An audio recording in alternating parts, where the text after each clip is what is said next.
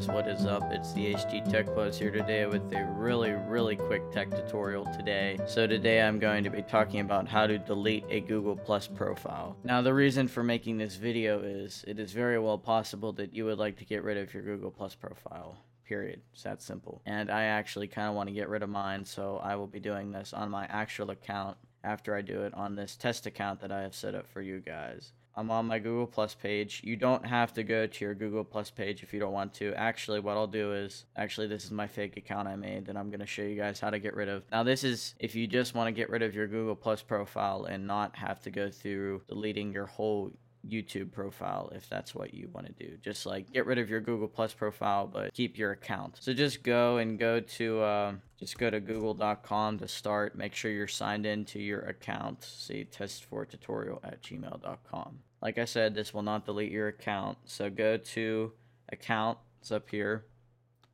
and then from there you should land on this page right here. If you don't, just go to account, that broad category here. No need to go to any of these subcategories.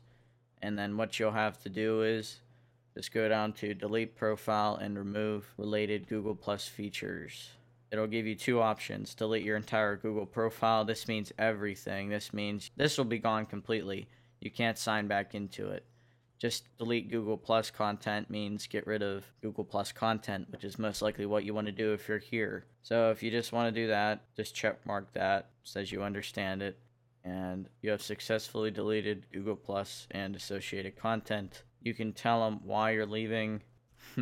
Okay, there, good. And you don't even have to submit that if you don't want to. So this is now just a Google profile, and I will show you. See? Kind of changed a little bit, didn't it? You still have your picture and everything, just no Google Plus. See? This option is now gone, so no more Google Plus. Alright guys, that was it for today's tutorial, and I hope it helped you out.